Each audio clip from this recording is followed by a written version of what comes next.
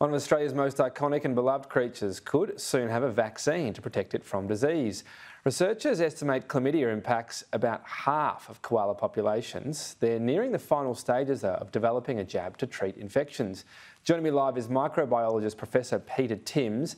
Thanks very much for your time. So, in terms of where this is affecting right now, are we talking every single population in Australia has at the moment is affected by this, or is it just half the populations and a certain percentage of them?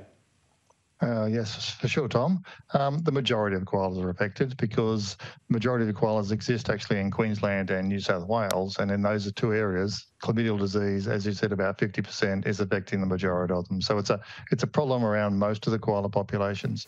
Sure, there are a few minor places where it's probably less of a concern, but by and large, it's affecting 80 to 90% of the population.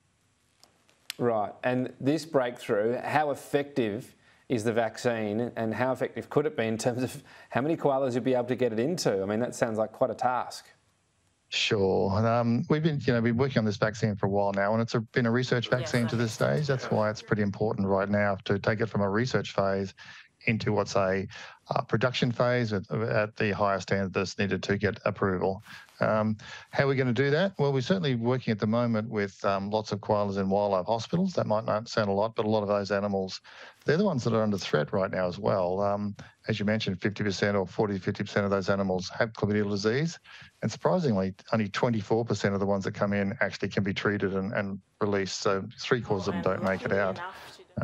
We'll also be trying to work out ways of getting it into the wild populations. We're doing some studies shortly to do exactly that. And are they presumably not talking about going around and jabbing koalas? Is it about a way of feeding it? What sort of options are on the table, I guess?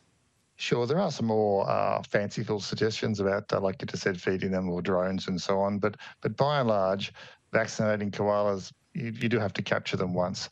And so the plan, I think, in the first instance is populations that are under threat. And there are a lot of populations under threat where we're building roads nearby, or we've got shopping centres or housing developments. And in some cases, we do know that certain populations are declining and decreasing in numbers. In those cases, it is necessary to go in and do some sort of active management. It's not our plan or anybody's plan, I think, to capture and vaccinate the last koala on the place. I don't know where that one is, actually. But nevertheless, to try and help the koalas that are under threat, partially because we've caused some of this. We're pressuring them, stressing them because of all the development we're causing.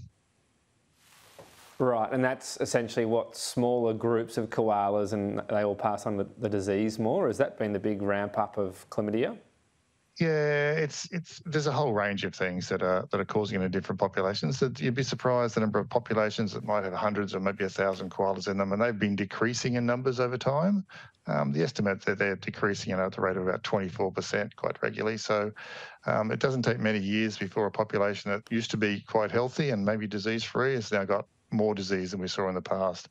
So it'll be a population by population approach by and large, but more of these populations are becoming closer to human habitation and roads and so on. So there's the need to step in. So let's say this all goes absolutely swimmingly. Works really well. You get it into a lot of koalas. At that point, would we have assurance that we will actually have koalas indefinitely? And it just depends on, obviously you've got the preservation side and habitat, but there are plenty of populations out there that are a long way from development and will be mostly okay. Would you have that sort of confidence? Yeah, it's hard to answer that question. It's a disease of 1,000 cuts. I think that's the way to think of it. And you're right, some populations probably less under pressure than others, but the number of them that are in Queensland and New South Wales, where there's say 50%, and studies where they've been done, because they're not that easy to do. There might have been several thousand koalas there a number of years ago, and now there's 1,500. So we know that chlamydial disease is one of the major threats. And we do know that if you go in there, and the vaccine doesn't have to cure every single koala. It's like most vaccines. If it has a degree of protection and we know that it's certainly safe, you can turn populations that are decreasing down and flatten and then back to increasing again. So it is possible. Certainly, I want to mention that habitat and other things are pretty darn important. If you haven't got a tree, that's the most important. But Yeah. disease, particularly in female koalas, I didn't mention before that in female koalas with disease coming into wildlife hospitals, only 12% of them can be rehabilitated and saved and sent out. Right. It doesn't take long to work out that if you're only saving 12%, that's not good for reproduction and population stability.